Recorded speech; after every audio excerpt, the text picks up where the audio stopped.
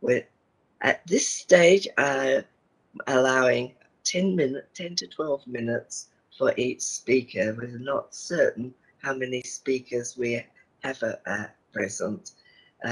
Closer to the time at the end of 10 minutes, I will hopefully let you know how much longer you can go on. So our first speaker is Gangadhar Rao. Welcome, and please start your presentation. Thank you, ma'am.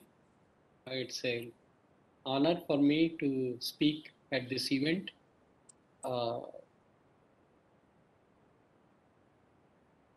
Okay, let me set up my screen. Sir, please switch on camera. Yes.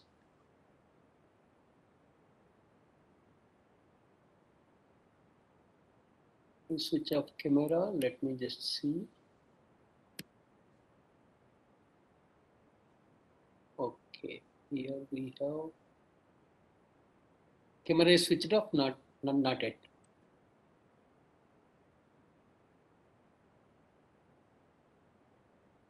Okay. Hello. Just share your screen, sir. You are able to see my screen now? Able to use screen. Yes, we can see it. Very good. Nice. Thank you. Okay. Thank you very much, ma'am, once again. And about our gels, I am Dr. Gangadhar Rao. I am, having been a consultant for the last 4 years now, and we have a company called Ananya Vijaya Consultancy LLP. We specialize in polysilicon, MG silicon, ingot wafers, and all solar PV manufacturing technologies as owners engineer and also as advisory and process consultancy. And so we have provided services to companies in India as well as outside India in the solar PV manufacturing sector. So I'm myself is a chemical engineer having about 15 years experience in solar PV manufacturing across full value chain. So any of the participants, if they have any questions related to the full value chain manufacturing, I'll be glad to answer. So today's presentation, we are going to discuss about the sustainable technologies for the silicon PV manufacturing and the materials what are available in the silicon value chain. So why this affordability or the sustainability is being discussed now is because of these climate changes, and most of you are aware about the net zero carbon effects which we would like to have.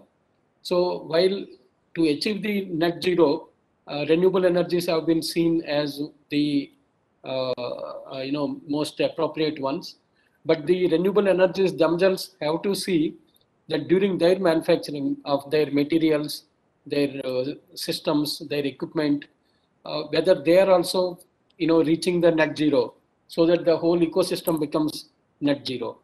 So here, when we are talking about renewable energy machines and materials themselves to be net zero, so we have to see these materials have to be innovative. Year after year, the efficiencies have to go up, the costs have to come down, affordability in terms of costs and the applications point of view also to be there, and the manufacturing techniques have to be eco-friendly, so that the whole value chain is sustainable for to address any of the future eventualities. So if you take 3 stages of this manufacturing, especially the life cycle of the PV materials or any of the renewable energy materials, first thing you have is the production, then you have the life cycle, which is about 25 years, 30 years, or maybe more, and then end of life. So at all 3 stages, are we having sustainable goals, which will be, making it the full value sustainability. So in the PV production, we will take a little more details where when we are manufacturing these solar panels or solar materials, so are we using lesser energy?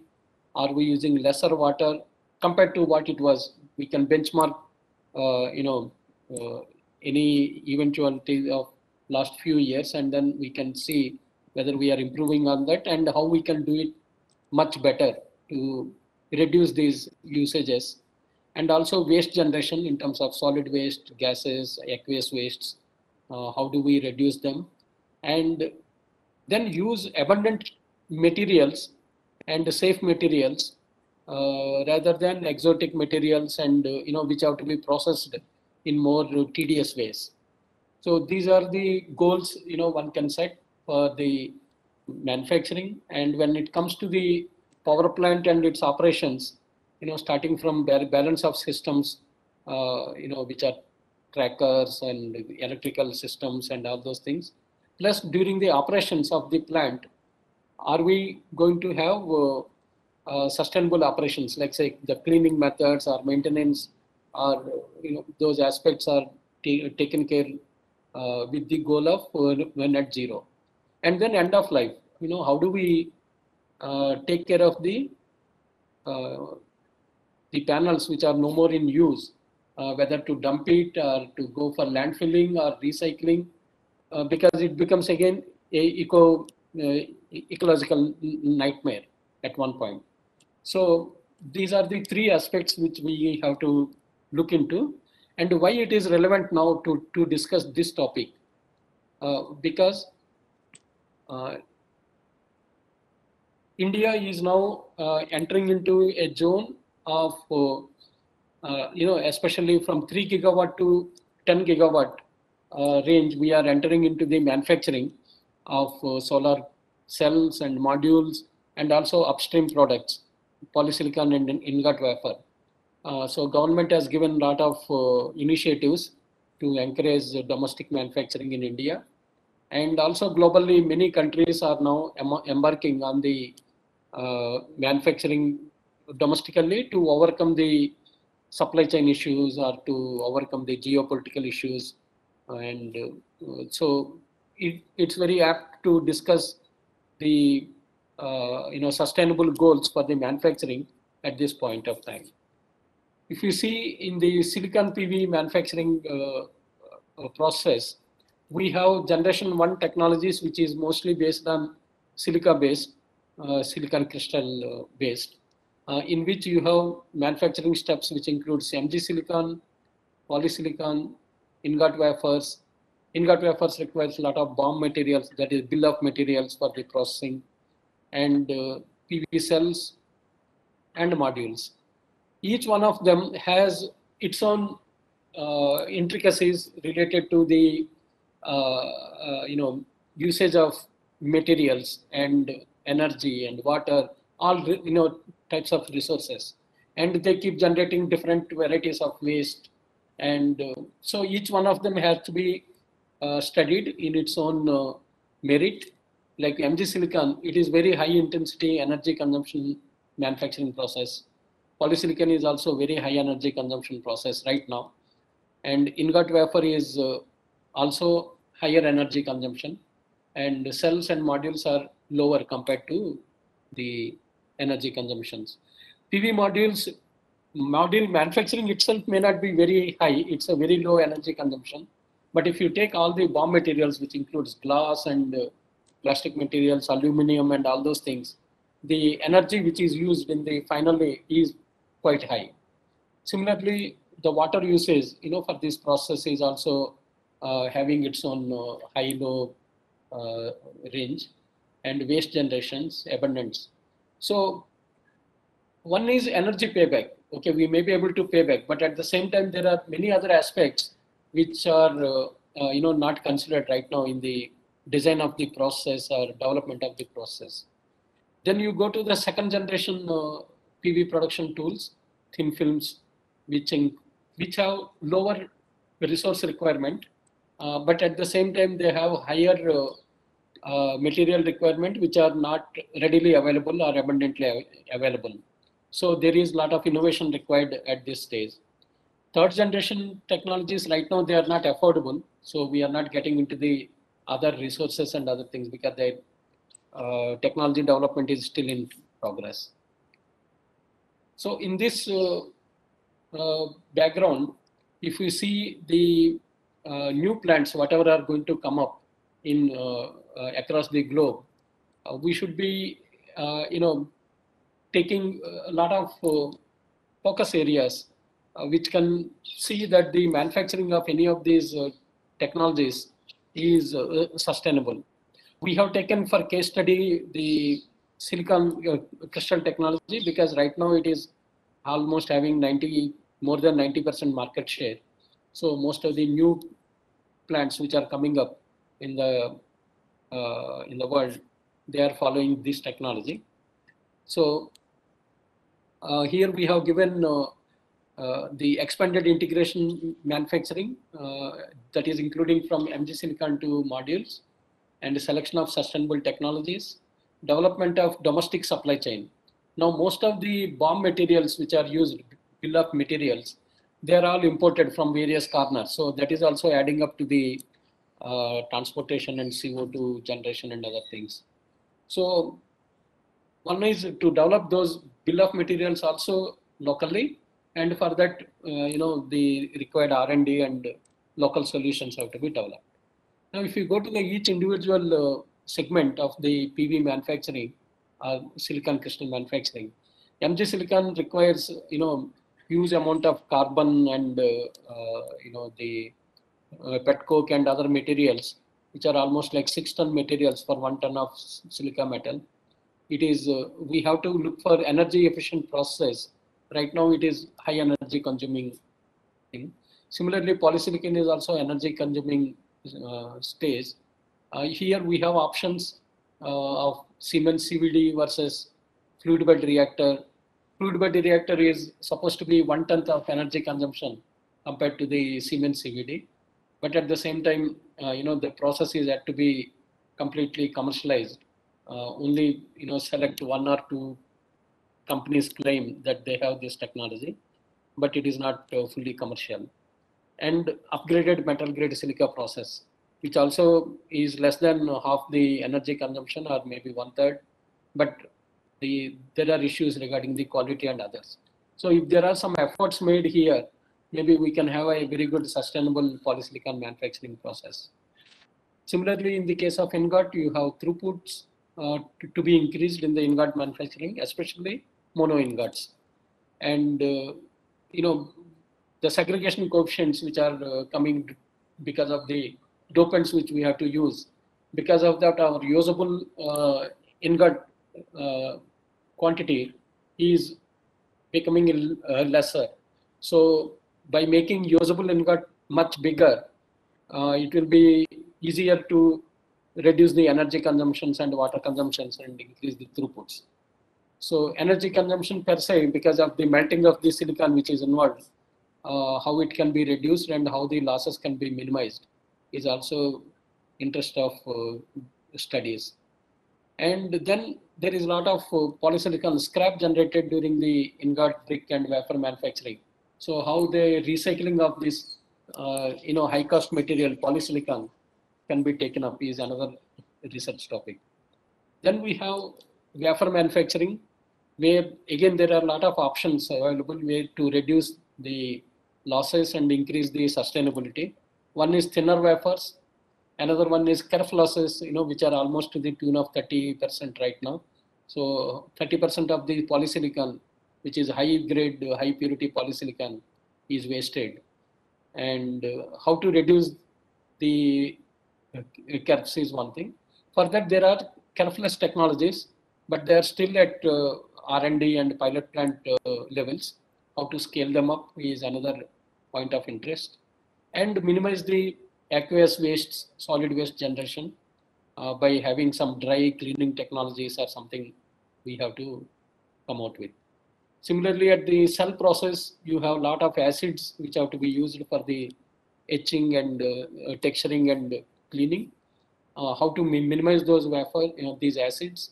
There are already some technologies available avoiding these acids.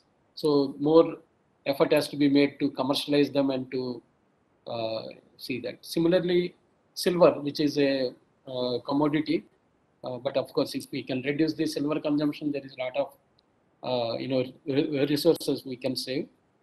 So abundant and local materials usage is another aspect which has to be considered in the cell. And water recovery, the amount of water which is used in the cell, if we can recover, reuse or recycle, that will be very big advantage. Similarly, in the case of modules, aluminum frames and the metal usages, can we substitute them with something which is light and which is recyclable or which is more, which is less resource intensive materials? That is one research of analysis. And also glass, this is also very high energy consuming material.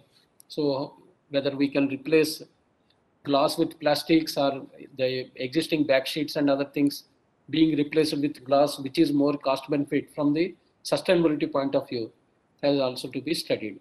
These are all aspects, if we can take care during the policy making, because all the new manufacturing plants are going to come across the globe outside China. It will be more appropriate now. So, for example, in the case of cells, the new technologies which are available, the generation 2 technologies, each one of them again has its own, complexity involved for the sustainability. So we do look at parameters like abundancy, non-toxicity or toxicity, stability of the materials, and efficiency. So you're starting from perovskites, which are, the maximum research is happening now in perovskites and organic PVs, and then many other materials. So these are the things which, all the things are getting, checked, it will be much more easier. Then when we go to the end of the cycle modules thing, which is more appropriate also, because now 30 years life of the solar PV is done, and then most of the panels will be coming out of the power plants for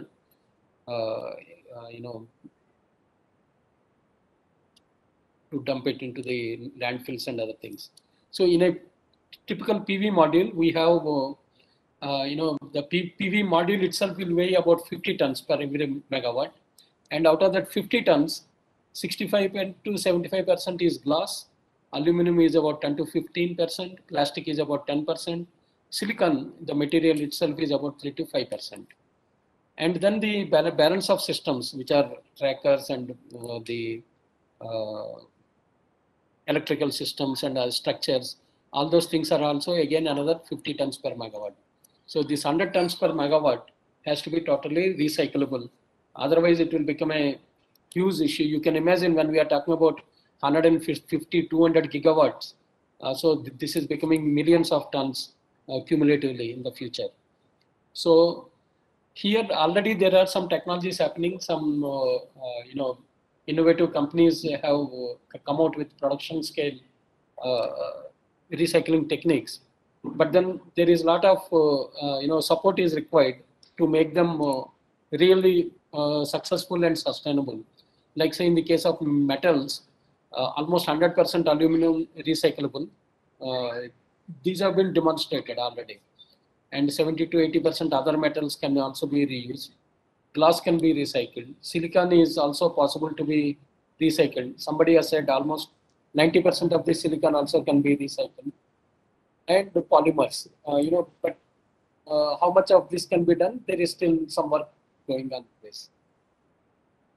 So the takeaways for the recyclable materials and the manufacturing technologies are, one is, we need a dedicated policy with short-term and long-term manufacturing targets, and understanding with the global suppliers on supply of critical raw materials, so that locally these raw materials can be made available, and facilitate technology transfer and knowledge transfer to develop indigenous technologies across the globe, and R&D support, and mandate standards, local standards every country can have for the cell module design, suiting to their conditions, regulations to encourage, implementing the environmental friendly process, and advancements in manufacturing and design to reduce material consumption.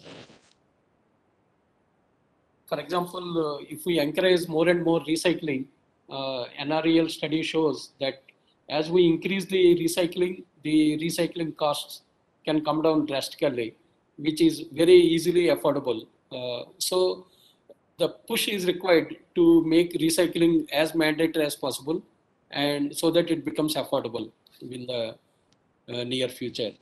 And so more technologies can also come in to make it efficient process.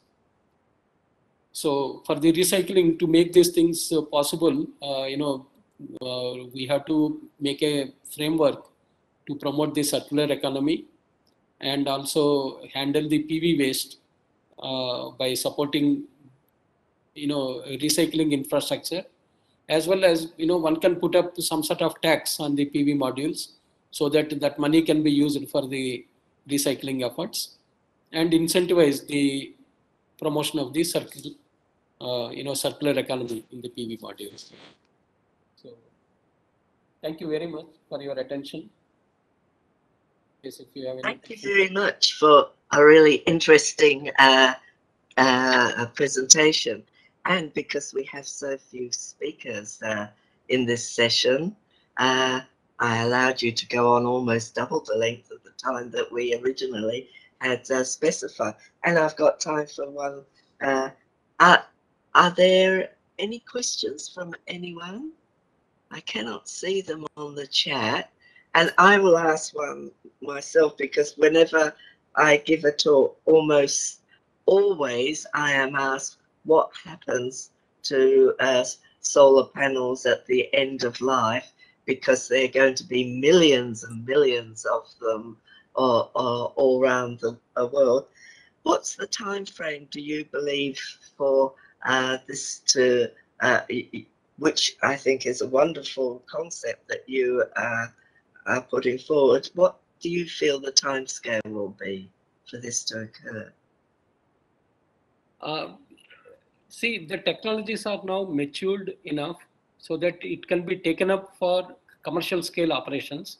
Countries like France, Australia, Netherlands, they have already put up demonstrable plants where a lot of materials are recovered and reused into various processes. So now the countries which have been using the maximum of the solar PV panels, like China, India, US, and Germany, like countries, they have to come out with the regulator mechanism immediately. There is no other tomorrow for this, so that by the time the recyclable plants come into operation, it will be another 3-4 years by the time they come into operation. But the regulatory mechanism, if it is there today, then we can see that another 4-5 years we will have a good sustainable recycling process in place. Good. Thank you very much indeed.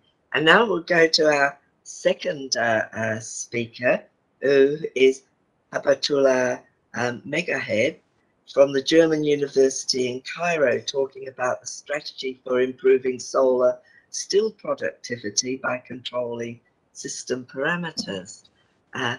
Please give your presentation. Thank you. Okay. I'm Habatullah. I'm an assistant lecturer at German University in Cairo. I'm excited for joining the conference today. In the MENA region, Egypt has been investing heavily in renewable energy, especially the solar energy.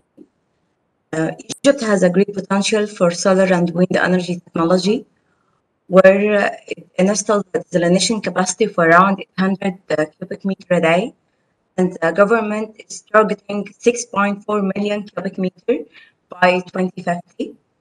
As a result, the business opportunity for solar energy development in Egypt are really significant. The scope of my research work is to provide an insight to the possibility of increasing the desalination rate for a decentralized unit. The solar cell Simply, the solar cell is like shown here in figure A. It's a sample desalination system, environmental friendly, low cost, never lasting, and effortless to be constructed and available all over the planet. As you can see, the sample construction from a cover plate, insulation, basin material, you put the liquid or the water needs to be desalinated based on the evaporation rate. It comes down to a distilled water outlet. When sunlight falls on the transparent cover, the basin water is heated and gets evaporated. The water vapor condenses on the inner side of the glass cover, and we will talk later on why glass, not other material. Even there is other replacement like insulator or metal material can increase the condensation. Water vapor condenses on the inner side of this cover plate and runs along the cover surface due to the gravity and gets collected gradually in a beaker through a condensation channel. Most of the conducted research work in maximizing the single basin solar cell performance have limitation in combining the factors that affect the system performance. Most studied were on a separate factors like absorber plate material or the shape of the cell, or even they study only the water depth. Combining all the parameters or all those data together was not included in a novel idea or a research work. In this study includes a novel idea for increasing the desalination rate in a passive solar cell analytically and experimentally. In figure 2, this shows the wind draws across the year in Egypt, especially in Egypt because the experimental work is done here at the German campus with the altitude written here under the figure. This wind speed rose is so important for the glass cover of the cover plate angle of inclination. The advantage of this research work is preventing wasting of material by selecting of the absorber cover plate and insulation material, selecting the optimum design parameter for the absorber plate, which are the plate area, depth of water, side length, angle of inclination, then improving the environmental conditions and how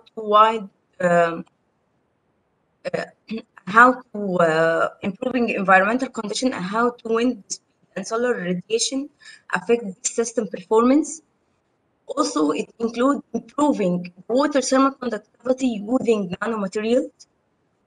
Last factor would be combining all those parameters to have the optimum desalination rate or the highest desalination rate.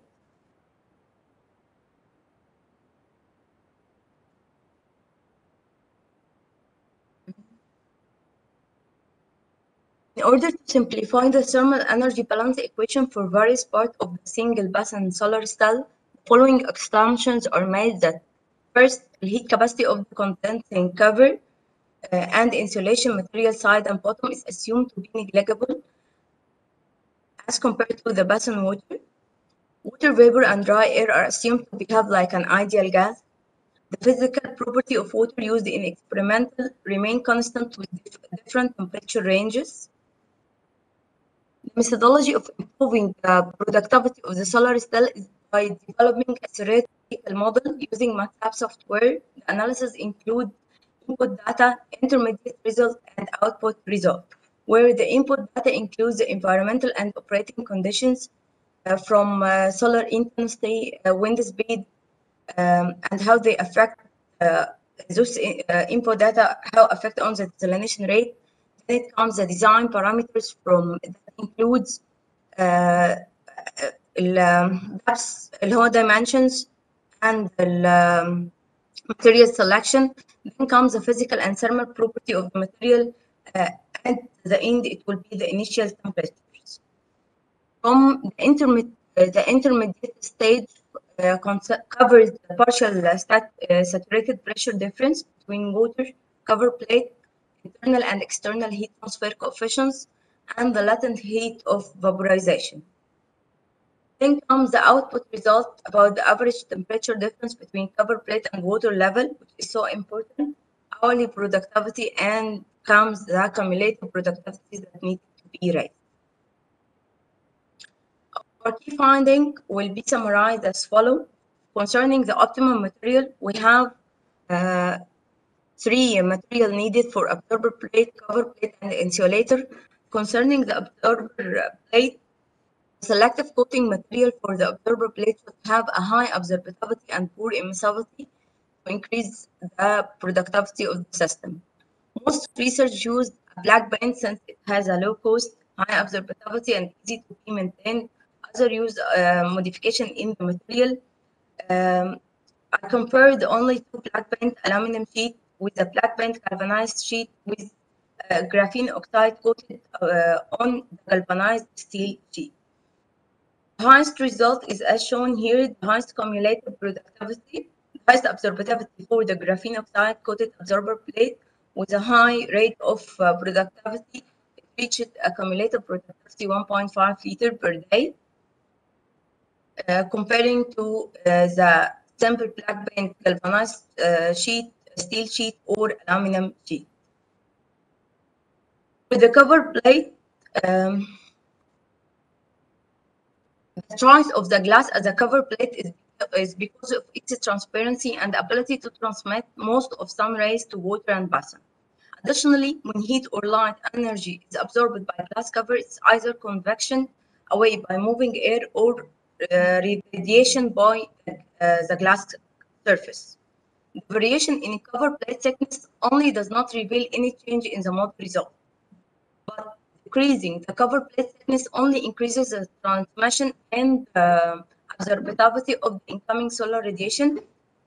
As shown here in the figure 4, I compare the plexiglass with the tempered glass analytically, given the parameter emissivity, reflectance, transmission, and thickness.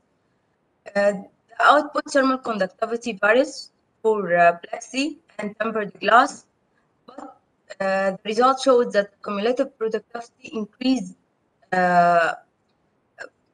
more than the tempered glass. For insulation material, here in the figure, it represents different types of insulating material, and after modeling, the analysis shows that the highest conductivity will be achieved using wood burns to reach 2.5 liter per day after being just 1.3, since decreasing the ratio between the thermal conductivity and thickness of insulator increases the cumulative productivity. I didn't find any research work comparing the thermal conductivity per thickness factor. The model here only represents this case. From the other key finding, or the most important key finding, the geometry of the absorber plate can be summarized in basin area, effect of water depth ratio, and then the side lengths. First, for the basin area, as the basin area increases, for sure the cumulative productivity increases, but none of the researchers has taken in consideration the length to width ratio. It has been taken like if width increases, the angle of inclination of the glass increases, but they didn't consider the basin volumetric area or efficient effective area. Here in the model shows that as the length to width ratio of the basin area decreases, to reach an optimum ratio 0.5, it reached the highest cumulative productivity. If we compared a basin area of 0.5 meters square to 1 meter square, suppose that the 1 meter square would be higher, but this doesn't happen in that case. With the length to width ratio 0.5, the optimum one was at 0.5 basin area on the same environmental conditions. Most of research has worked on the effect of the water depths, shown here in figure 7. The result was so competitive to what other research has found, that the optimum at the lowest depths of water, comparing 0.5 centi with 5 milli with 10 milli water depths, the result shows that there is no big increase in the cumulative productivity, but it will take a longer time. Concerning other factors like the short side length, like shown here in figure 8, the angle of inclination control both the long side and the short side length. If I controlled one of them at a fixed angle of inclination, it will give the results in figure 9, which shows that the partial saturated vapor pressure difference between the water surface and the inner glass surface leads to an increase in the cumulative productivity. As the pressure difference increases, the cumulative productivity increases, which has been done or achieved at a short side length. Same as in cross-sectional area, length to width ratio 0.5 and width 10 milli. The third key finding will be the environmental condition. As shown here in figure 10, the model result concerning the effect of wind velocity on cumulative productivity has been done at solar radiation, 1000 watt per meter square, where decreasing the water wind speed increases the average temperature difference between water and glass and increase the cumulative productivity. This can be controlled by adding windshield surrounding the stall. Adding reflector can increase the solar intensity. Also, adding heaters using solar panels to the system to increase the water temperature. To increase the water thermal conductivity, the study included adding nanomaterial to water to make a nano fluid with a 0.01% aluminum oxide. As shown here, the temperature of water increased. Figure 11a showed the proposed model water temperature, model glass temperature, model basin temperature after applying a nanomaterial. As we see here in figure 11b, the cumulative productivity reached to 12 liters instead of 1.4 compared to the basic stall or conventional stall. This figure shows the analytical results, including the key finding of the heat transfer coefficient. The internal heat transfer coefficient at 0.01% volume fractional. As we see here, it has a high rate of evaporation heat transfer coefficient after adding the nanoparticle. Here, a model has been, the analytical results has been compared to the experimental investigations that has been done here in the campus. The model reveals that the average error in water temperature was 4%. The average error in glass temperature was 3%. The average error in the result of the cumulative productivity was 13%. Experiment results are carried out without nanomaterial or considering the all optimum design parameters. This will be done in a further work. Our concluding point will be that increasing the basin area is not only the factor for increasing the hourly production rate, but also the depth to width ratio of the basin. The optimum water depth and short side length for desalination is 10 milli and 100 milli respectively. Cumulative productivity increased by decreasing the thermal conductivity to width ratio of the insulator material. The material and additive coating of the absorber plate play a role in increasing the cumulative productivity. The cumulative productivity increased by increasing the copper plate transmission. The models suggested using plexiglass instead of tempered glass. The controlling of environmental conditions by adding extra resources to increase the solar irradiance and reduce the wind speed will enhance the solar productivity too. Addition of a nanoparticle to water enhance the thermal conductivity of the base fluid and the absorptivity. The model shows that using the aluminum oxide nanoparticle with 0.01% volume fractional increased the cumulative productivity by 98%. Bronze limitation is the effect of the seawater and presence of salt on cumulative productivity. I couldn't include it in the model. It will be a further work. Also, how to collect the nanomaterial after using to minimize the cost or the waste of these nanomaterials. Increasing the productivity from 1.3 to 2.7, the advantage experimentally has been reached without using a nanomaterial. Adding nanomaterial has not been yet experimentally investigated, and it will be later on done in a future work. Thank you. Thank you very much indeed. It is a very exhaustive project, and you've done well. I must say I didn't realize how many variables go into what looks like a simple solar still, the dimensions, nanoparticles, and wind speeds. So you've done a very good exhaustive project. Where do you hope that the technology will be used mainly? I think the rule of the design parameters are the most important factor than using nanomaterial.